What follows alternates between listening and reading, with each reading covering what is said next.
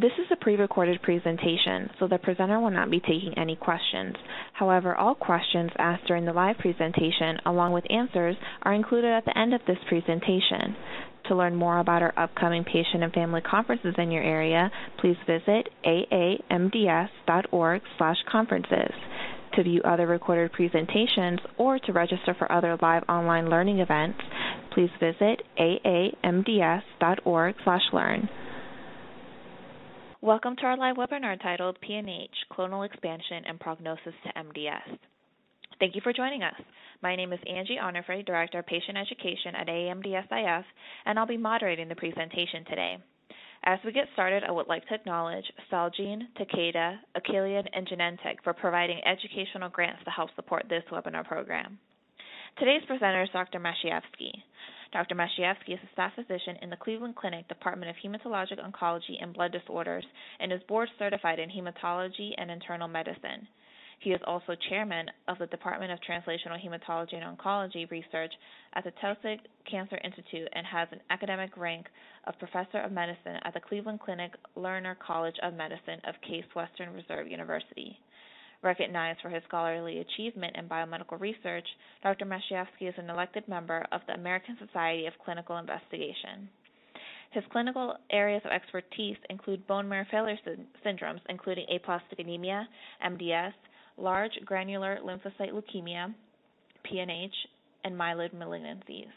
His research deals with the molecular pathogenesis of these disorders and deals with various specific aspects of stem biology, genetics, cytogenetics, and immunobiology. Dr. Maciejewski is also a member of our medical advisory board. With that said, it is my pleasure to welcome Dr. Maciejewski. Well, thank you very much for this generous introduction, and I just wanted to confirm that you can hear me. Yes, we can hear you. So I just didn't want to, to talk for a long time and then realize that. So the audio is okay, yes? Yep, you're good. Well, I'm thrilled to be able to talk to you about a topic that was given to me because apparently Foundation having big outreach to patients, solicit questions, and they are also aware of research that is being done currently in the diseases that we are covering, and this talk will deal with a relationship between PNH and myelodysplastic syndrome, PNH being a non-malignant condition, and myelodysplastic syndrome being, if you wish, a pre-leukemic condition that is somehow different from aplastic anemia and PNH. So, but before I do that, I am going to cover a lot of topics, and some might be less related to it and more clinically oriented. But if you, at certain point, if the listeners feel that I am too theoretical and too off topic and too far from what they want to hear, I mean, I can make the curve back into the mainstream. So please, just let the organizers know. There are several important questions that patients always ask, and I see it as from the scientific point of view, as to how PNH, this fascinating disease, evolves and affects the patient. So one of the currently important topics is, of course, the fact that we all know that PNH is caused by PGA mutation in hematopoietic stem cell. However, the question is reasonable to ask whether there are other mutations that are involved in this disease, other additional mutation, because what we learned from myelodysplastic syndrome, that myelodysplastic syndrome, another clonal disease, bone marrow failure, is driven by by a combination of multiple mutations. Now, the other important question is that some of the patients affected by having a PNH clone by laboratory testing has this clone for a long period of time and never develops PNH, versus other patients develop slowly and surely manifest PNH because their clones expand. finally, there are patients who present right away with PNH. So the question is, of course, what makes this tremendous clinical difference in the how the disease evolves? So, and I think one of the key issues in it would be to decipher what does PNH and MDS have in common. What do they have in common, and what are the major differences? Finally, of most clinical importance, and I am being asked this question a lot by anxious patients, is the question is, can my PNH and otherwise benign disease turn into myelodysplastic syndrome, which of course some people consider a early stage of leukemia? So this is an important question, and I will try to address this question as well during my talk, which this is the main topic of our presentation. Before I do that, I would like to talk a little bit about terms that we are going to use. So I sort of put together a compendium, and so that we are at on the same level in terms of understanding the concepts. So if we refer to hematopoietic stem cells, they are the most immature of the marrow cells, essentially, if you wish, the mother cells of all blood cells, characterized by ability to form all blood cell types. That's why we know that PNH is a stem cell disease, because all blood cells derived from the affected PNH stem cell can be produced. Mutations are tiny changes in the genetic code of individual genes. And among them, we can distinguish germline mutations. Germline mutations are mutations that are present since our birth and are inherited from parents, and they are present in all cells of our body. These are the ones that determine our general susceptibility to diseases, our features, the size, the color of the hair, etc. And somatic mutations are mutations in specific cells, and thus the rest of the body is not affected. And the second most important feature of somatic mutations is that they are not inherited.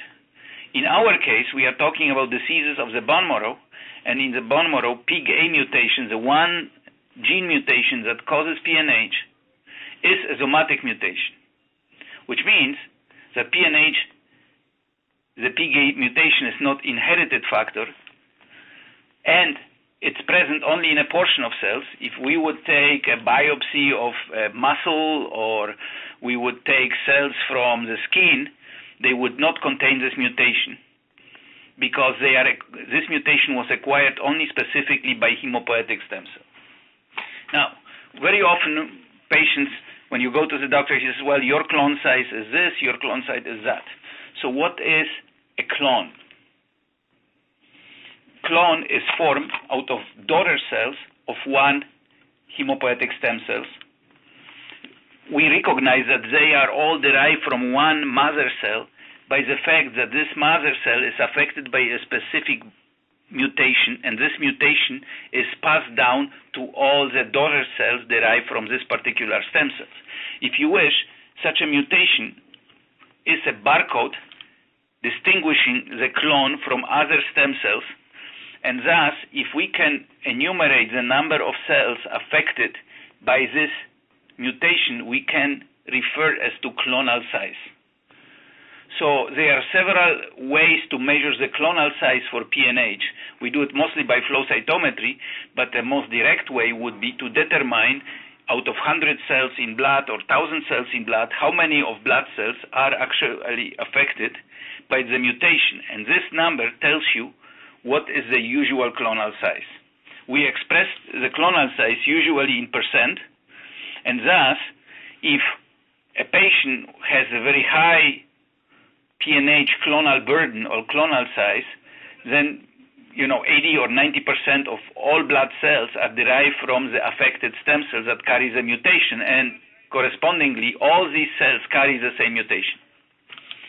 So I think once we understand this concept, it's going to be, for me, much easier to sort of advance.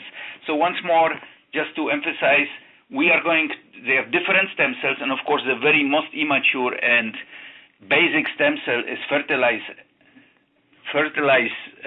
egg, which essentially is an embryonic stem cell, and this stem cell gives rise to other stem cells in individual tissues, in nervous system, in the brain, muscle, in reproductive organs, but for us, of importance for today's talk is, of course, in blood.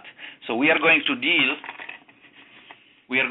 with blood stem cell and cells derived from this individual blood stem cells. Now,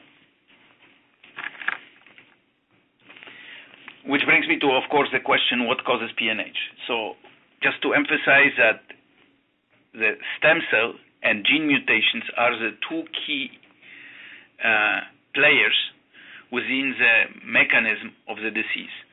One of the hematopoietic stem cells, and there is a big debate how many hematopoietic cells humans have, whether it's 1,000 or 2,000, or out of this stem cell, how many function at any given time.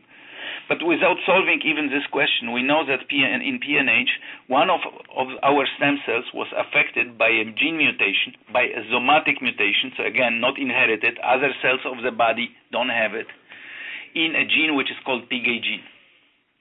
And the subsequent mechanism of the disease are related to this very genetic defect that is passed to the progenitor cells, and because stem cells can produce all the blood cell types, including platelets, including red cells, and including white cells, the immune cells, then all these cell types will carry PGA mutation.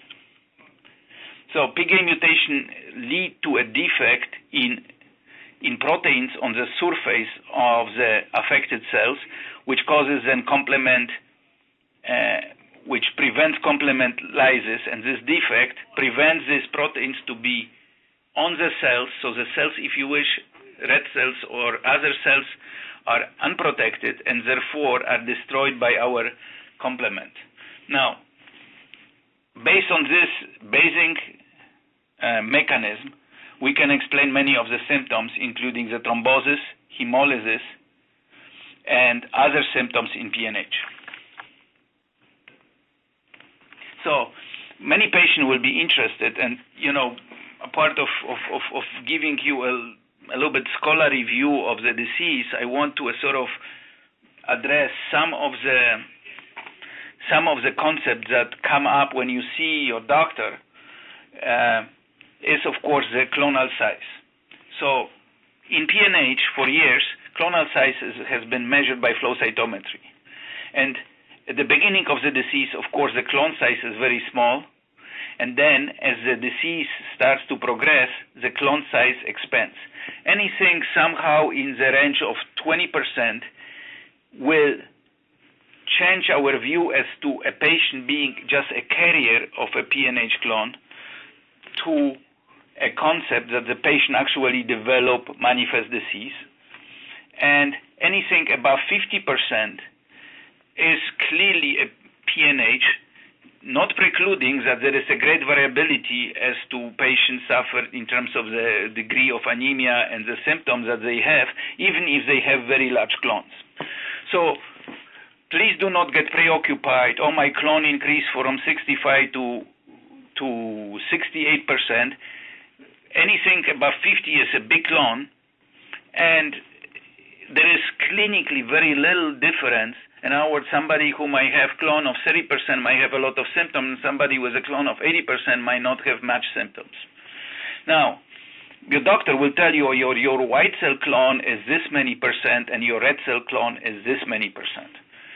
Why they are not identical? Well, because white cells are being produced out of PNH stem cell and are not being destroyed for reasons that are not entirely clear. So they represent the clonal size. Red cells, in contrast to it, are being destroyed.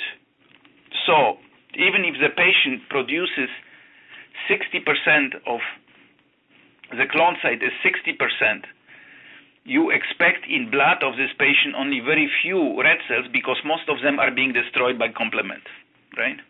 And I wanted to emphasize it in this slide. So this would be a patient who has white cell clone of 60%, and you would say, hey, if there were no hemolysis, this white cell clone would equal the red cell PNH number in peripheral blood, proportion of PNH cells. So we have so-called gradient between white cells, and this reflects how much destruction occurs between the white cells and the red cells. So now, if we give to a patient, for example, eculizumab and block complement, then red cells will not be destroyed.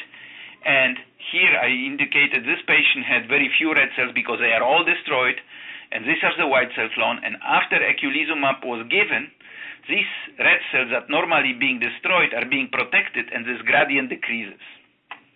Thus, of course, by this differential number, we can express how much hemolysis is ongoing.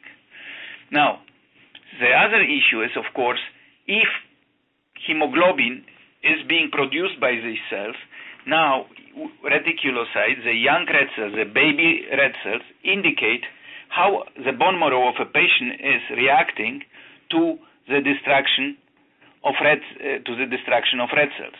So the second parameter, a part of size of PNH clone, is the number of reticulocytes.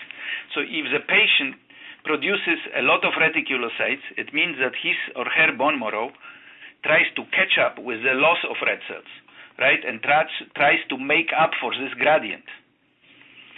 If we give eculizumab to a patient who has high reticulocyte count, then the production will be not offset by the destruction, and this gradient will disappear.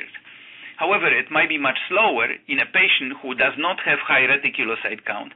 In order to restore the right amount of hemoglobin in blood, the production will catch up much slower because the reticulocytosis is less. So I just wanted to emphasize this very important concept that patients always ask the question, what does it mean to me? Now, I'm going to track back a little bit into the theory of PNH. So in the peripheral blood, in bone marrow, the blood stem cell or hemopoietic stem cell produces all blood cell types, including lymphocytes, erythrocytes, granulocytes, monocytes, and platelets. Okay? Now, if a PNH stem cell is present, so in other words, this is here, this drawing indicates among the healthy normal stem cells, there is a stem cell that has a defective PGA gene. The progeny, here indicated as blue, of this stem cell will carry the defect. And the proportion between normal cells, here indicated in red, and these blue cells, is essentially what corresponds to the clonal size. Right? And this is what is expressed in this. So we have a normal hemopoietic stem cell.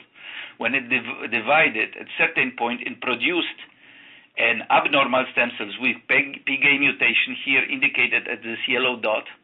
And this one can, of course, reproduce itself, so can produce other stem cells, right? Or it can differentiate and produce mature blood cells, as indicated here. So this portion, out of this affected stem cell, we would produce a PNH clone, and this would be the rest normal hemopoiesis, normal stem cells. Okay? So we have to track back in order to understand how PNH evolved to aplastic anemia.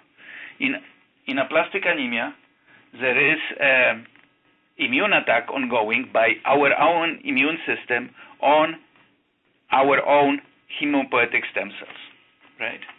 And this immune attack, if successful, destroyed hemopoietic stem cells. So these are the immune cells. They get synthesized by unspecified events. We don't know what it is. And once they get proliferate and go after the normal stem cells, destroying them and producing the state of aplastic anemia. Now, however, PNH defect allows the PNH stem cell to escape this immune attack. If you wish, by acquiring this mutation, hemopoietic stem cells that are of PNH derivation who carry the defect are less susceptible to the attack by the immune cells. If you wish, they are better camouflaged. So the patient's angry immune cells that normally would destroy normal stem cells actually don't see the PNH stem cells, and therefore they preferentially expand, as shown in this slide. So these are the normal stem cells. This is a first initially not very numerous PNH stem cell, but these immune cells, if you wish, policemen, go after stem cells and destroy them, but they, for whatever reason, are blind towards PNH stem cells. And therefore, as a result of it, PNH stem cells enjoy a relative privilege and can thrive, versus normal stem cells don't thrive. And this is what causes expansion of PNH clone. Okay?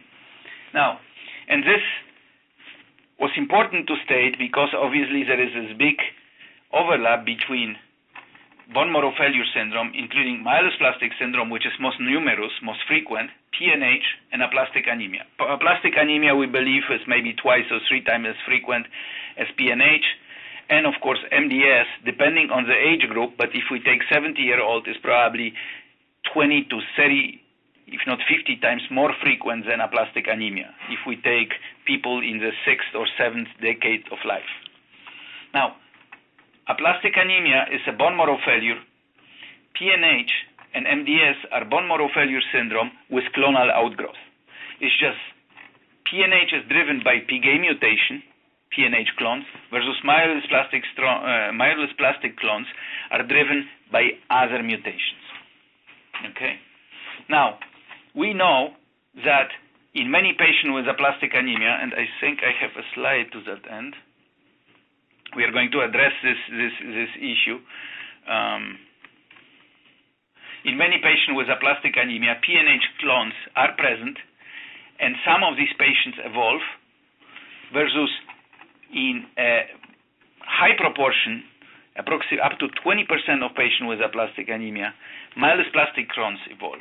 So the clonal evolution, whether to PNH or to myelodysplastic syndrome, is a very common complication of aplastic anemia that has a time factor, and we approximately believe that 20% of patients with aplastic anemia would eventually develop PNH, and maybe 20% might progress to myelodysplastic syndrome.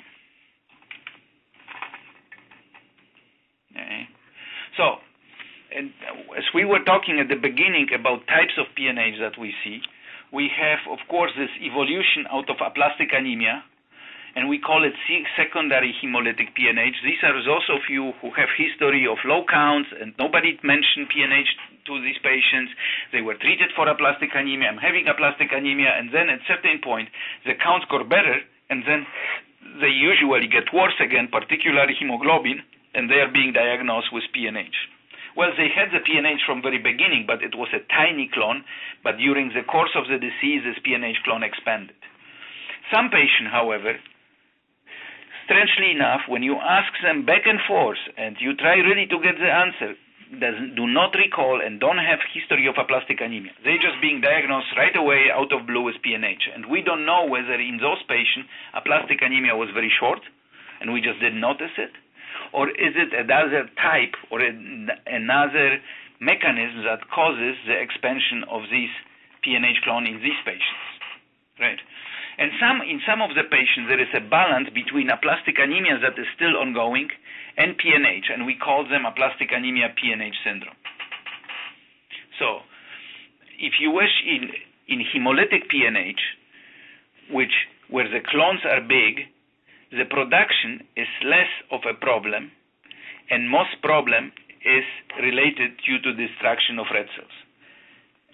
In contrast, in aplastic anemia and PNH syndrome, and in PNH derived from aplastic anemia, there are various contributions of bone marrow failure, and these are the patients who have PNH but they have low reticulocyte count. In other words, they have low intrinsic production.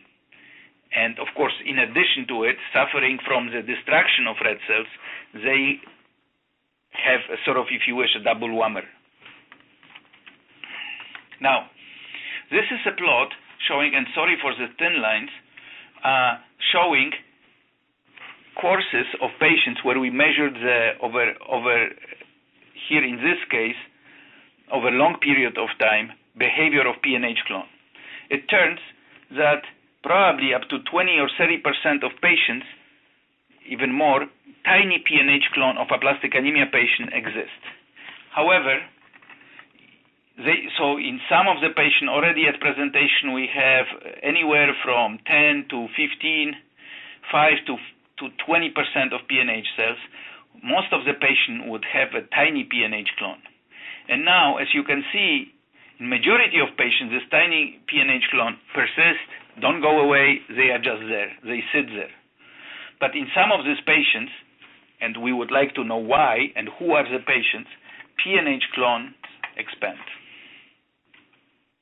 Now, when we looked at parameters that predicted who is a carrier of a tiny PNH clone and progresses later on, there were very few clues.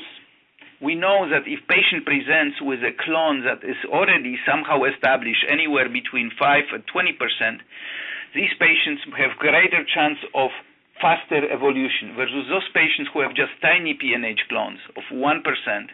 They might persist forever with this tiny PNH clone as indicated here. So these are the patients with higher clones and they expand, and these are the patients with lower clones and they never expand. Okay?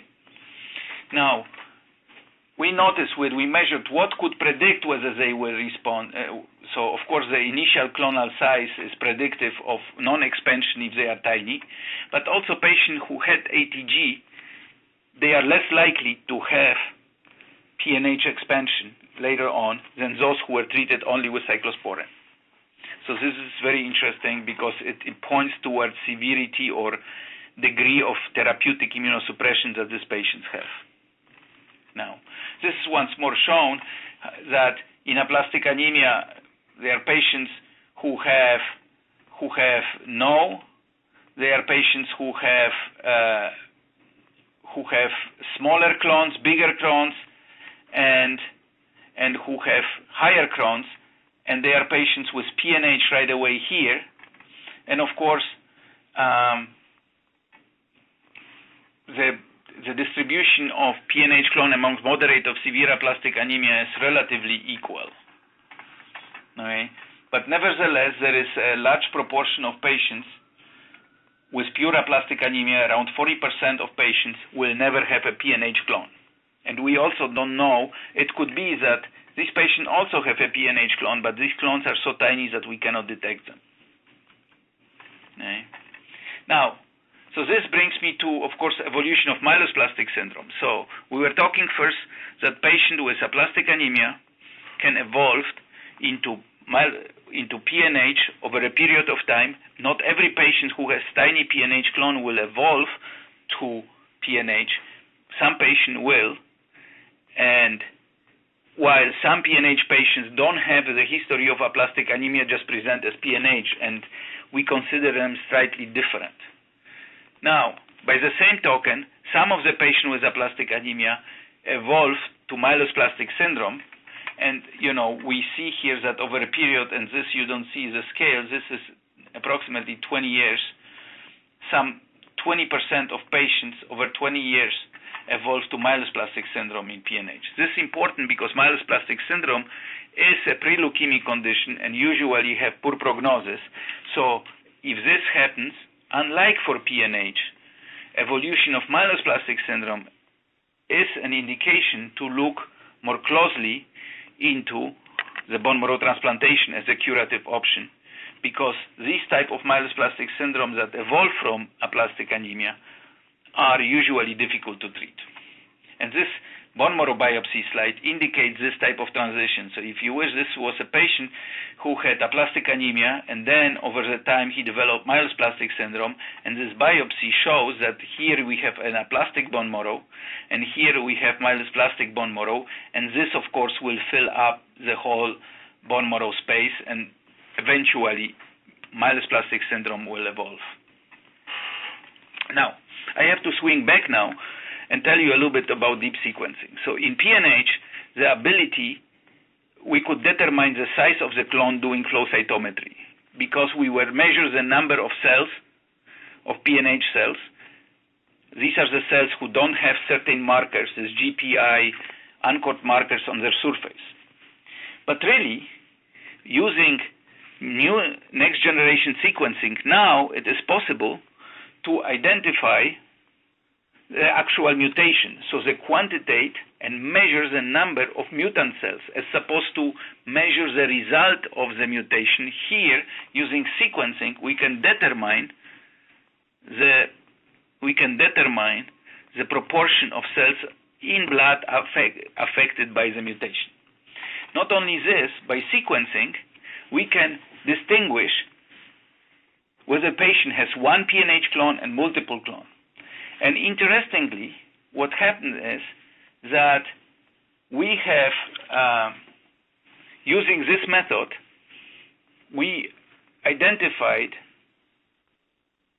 multiple PNH clone in patients with PNH, multiple mutations. In other words, what to somebody appears like one hematopoietic stem cell got one defect in PGA gene and produce a PNH clone, what really is happening is that multiple PNH hits, multiple PNH defect in PGA gene occur in multiple stem cells, and thus, a large proportion of patients with PNH harbors more than one mutation, 2, 3, 4, and 5.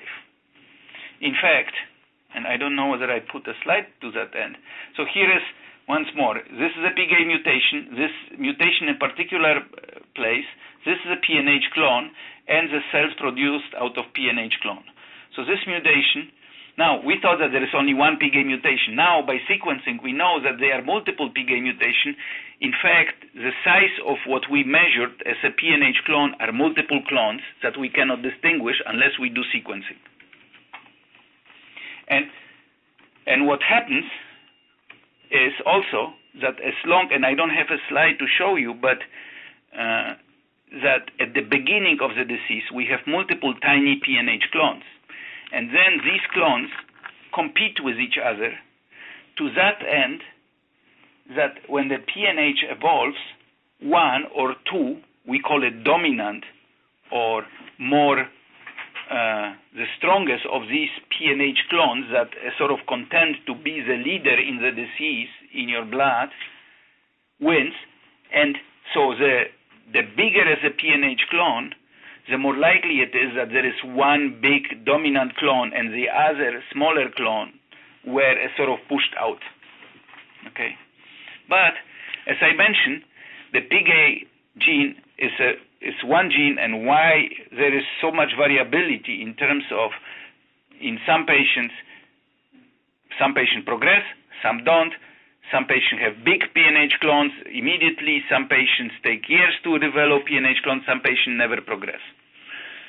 So using this sequencing method that is very sensitive, we were able to determine that in some of the patients with PNH, the original PGA mutation is followed by another mutation.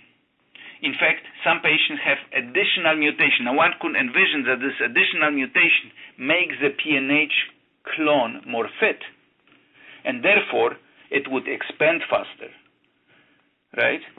And so the presence of additional mutation indicates that there are additional hits present that modify the behavior of this individual clone. Right? Now, so So this is indicated here what I told you before, and I'm going to summarize it just quickly. As you can see, these are the normal cells, and these are individual PNH clones. And eventually, as the time progresses, in this case, the red PNH clone, if you wish, outgrow the other clones, the green and blue, versus in the other patient, this clone won. And in fact, in some of the patients, the green clone here expanded but tired out, and eventually the blue clone won after all, right? So this is how the disease, if you wish, progresses, and of course, this is reflected in different flavors of the disease. Some patients have severe disease, brisk hemolysis, some patients have indolent disease. I have patients who run marathon. I had a patient who was very accomplished basketball player, and of course, after exhaustive matches, had a lot of problems sort of recovering, etc. But versus there are patients who are very affected and cannot do anything because they are so disabled by the disease. So additional mutation, which I described to you, in addition to BGA mutation, may also modify whether the PNH clone expands or not. And we call it intrinsic mechanism, right? So as here, this is a PGA mutation, and PGA mutation acquires another somatic mutations, if you wish, and produces, if you wish, a mosaic clone that contains not only PGA mutation but the other mutations that gives the clone additional growth advantage. And thus, if you classify all patients, you will find patients where PGA mutation is first, followed by another mutation. Here are examples that we found. They are patients who have another mutation followed by PNH. This patient is a sort of patient who might have myelodysplastic syndrome. This is very rare, but within myelodysplastic syndrome, PGA mutation evolves as a second hit. And then there are patients who have just PGA mutation or multiple PGA mutations.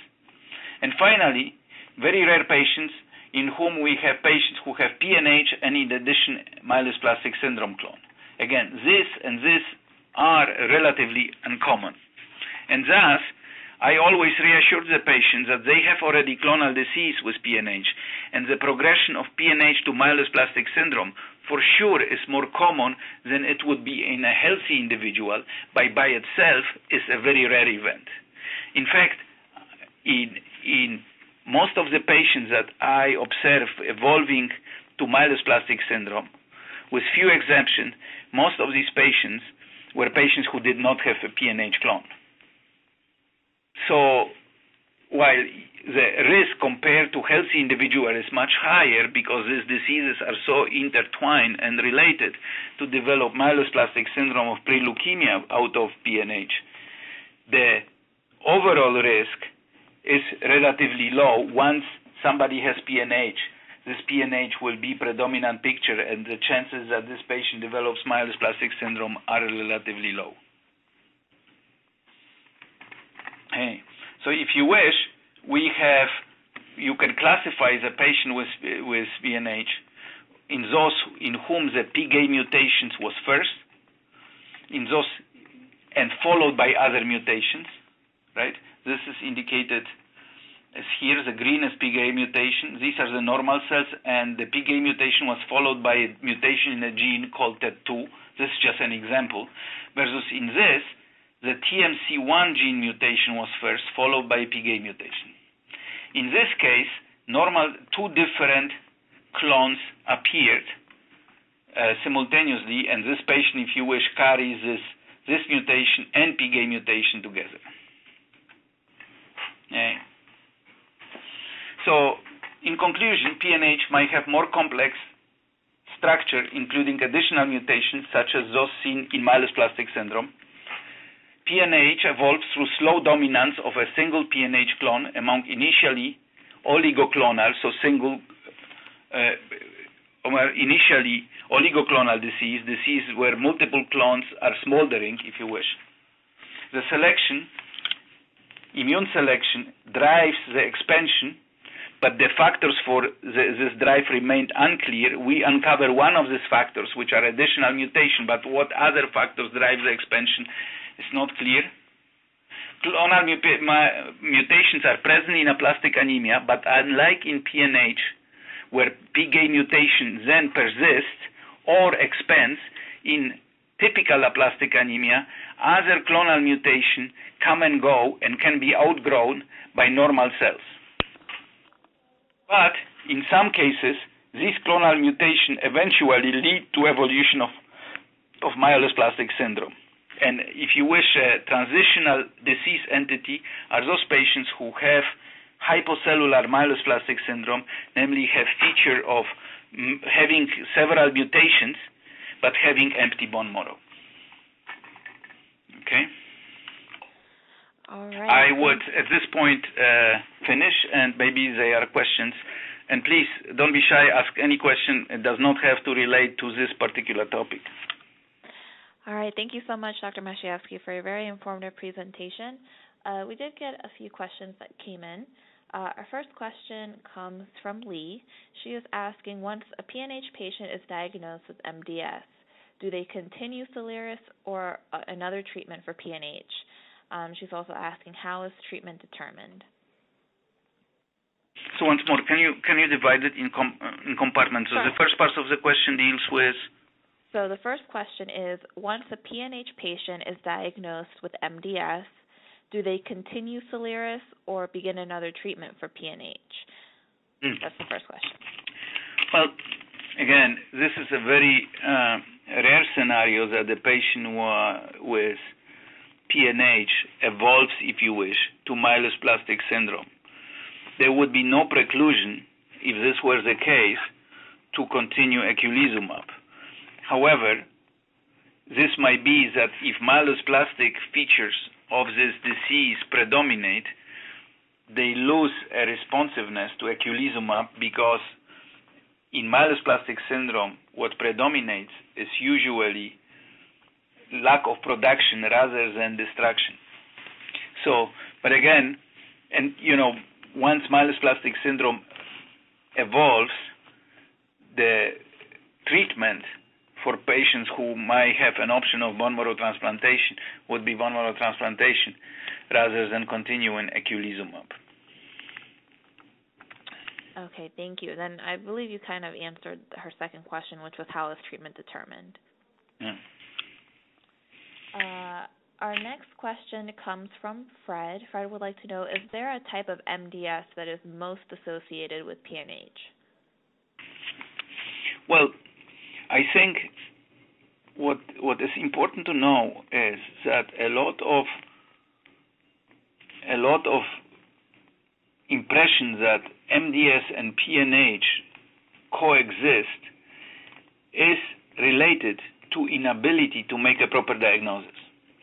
In my practice, I have seen multiple patients who came to me not for PNH, but for myelodysplastic syndrome, and upon testing, we realized that they have actually PNH. Then when they went back to their home physician, he still claimed, oh yes, this is PNH, MDS. No, PNH can mimic many features of MDS. For instance, PNH has big swollen red cells we call macrocytosis, or myelodysplastic syndrome has macrocytosis. You can have anemia in myelodysplastic syndrome, you can have anemia in PNH. Bone marrow is hypercellular in PNH, and bone marrow is hypercellular in myelodysplastic syndrome. So I think a lot of confusion is to sort out whether a patient indeed has pure PNH, and we don't need mess around with the diagnosis of myelodysplastic syndrome, whether patient has MDS, does not have PNH, or whether they are the rare instances where both diseases are present together. So to me, the issue is more whether the proper diagnosis was made. And I try to the diagnosis, nobody likes to have PNH, but the diagnosis of myelodysplastic syndrome is considered by many a sort of more serious and lethal diagnosis, but patients are being labeled just because the proper diagnosis of PNH has not been made. So, but if we were to say, hey, who are the patients, if they have MDS, would develop PNH or vice versa, who are the patients with PNH who develop MDS, would be, these are the patients who have features similar to hypoplastic MDS, and then they develop PNH, in which case I would question the original diagnosis of hypoplastic MDS.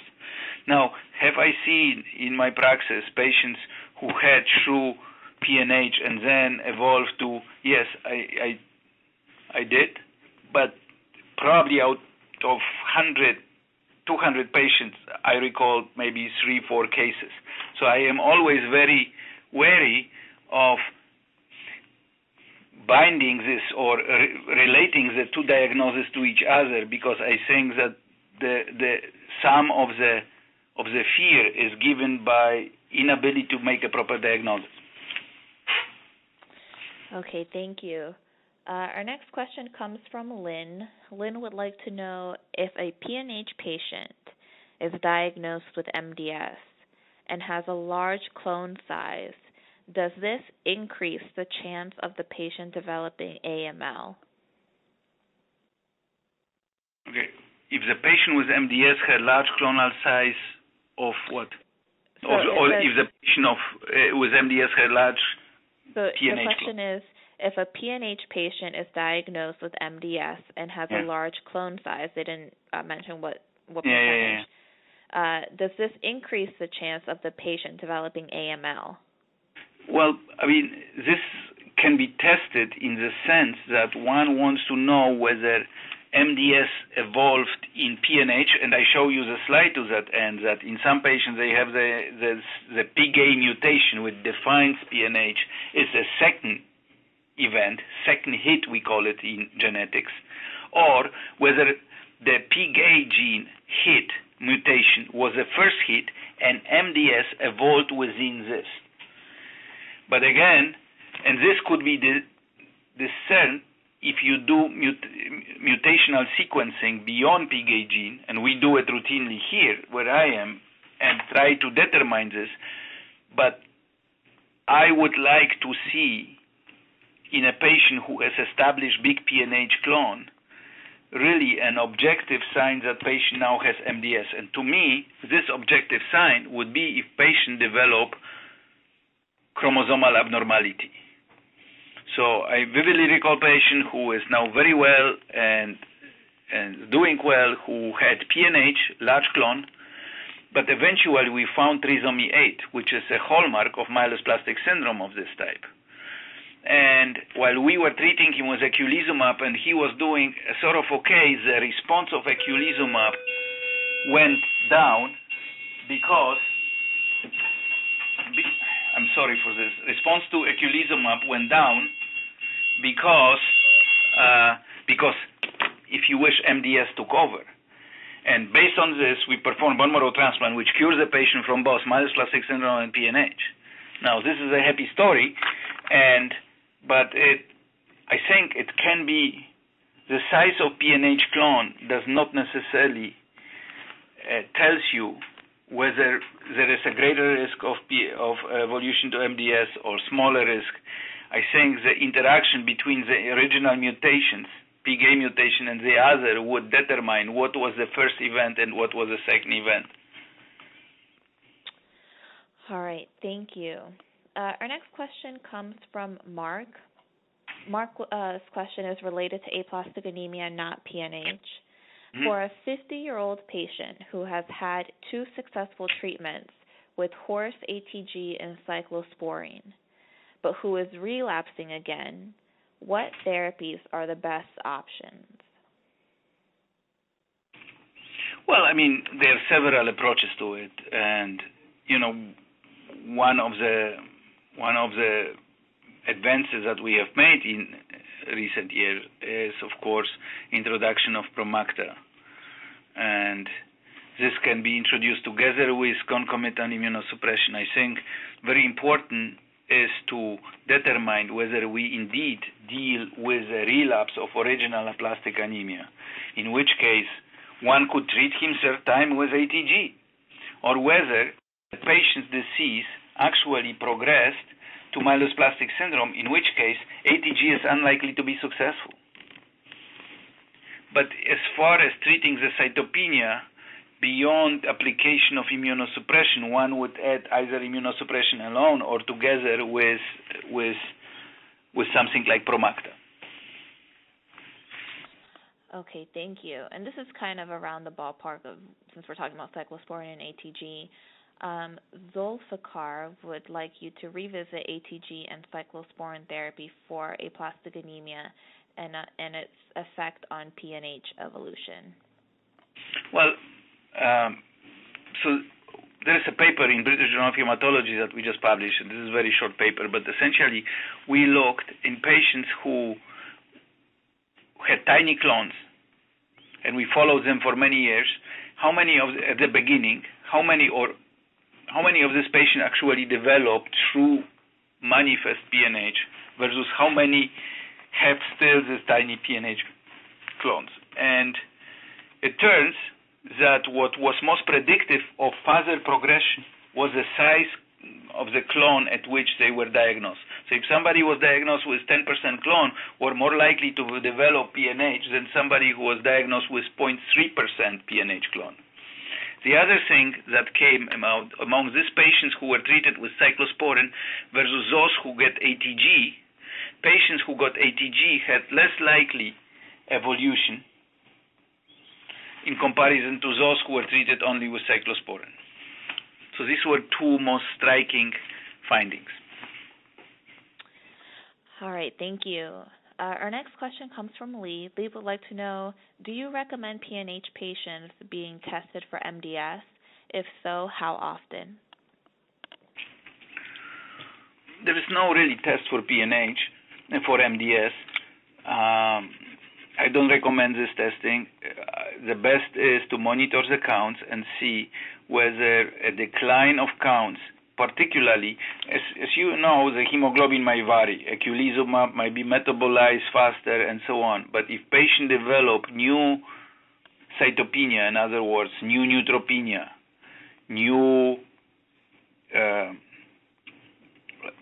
thrombocytopenia, low platelet count, in addition, patient reticulocytes go down, then it's possibly signs that there is some change in the disease characteristic, and this would prompt investigation, for example, of the bone marrow, cytogenetics, or mutational testing. If mutation typical of myelodysplastic syndrome would find, this would establish diagnosis. If one would find chromosomal abnormalities, it would establish diagnosis.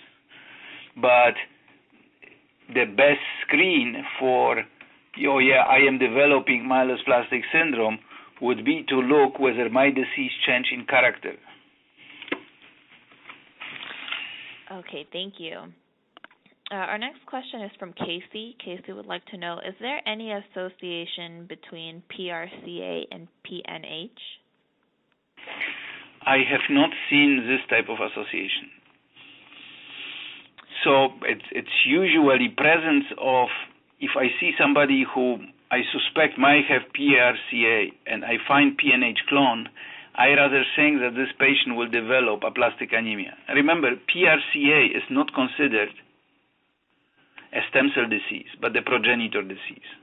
A progenitor, so if you look at my presentation and you go early on, I'm sorry, I don't want to cause seizure anybody, but if you look at this diagram where you have the stem cells and you have committed progenitor, so this is a precursor of erythrocytes. We call these cells progenitors. This is a stem cell, this we call progenitors. Purate cell aplasia is a disease of progenitors. Aplastic anemia is a disease of stem cells. PNH is a stem cell disease, so it's associated with aplastic anemia. It's not associated with purate cell aplasia. But you say, well, but I have purate cell aplasia and PNH. Then I ask, are we sure that your disease is purate cell aplasia? Okay? right. Thank you. I believe we have one more question, and this question comes from Mary. Mary would like to know, is it possible to be diagnosed with all three diseases? And by this, she means aplastic anemia, MDS, and PNH. If so, how common is this? It's very uncommon. These diseases are commonly associated. So patients who have aplastic anemia and evolve to PNH, this is a classical complication. Patients who have aplastic anemia develop MDS, it's a classical combination. To develop two of them is by far less common, and I have seen it in a couple of instances, but I am always curious whether the association with MDS and PNH is not due to misdiagnosis rather than the true association. So I have seen it where objectively there was myelodysplastic syndrome diagnosed by presence of abnormal chromosomes in PNH, but these patients are rare.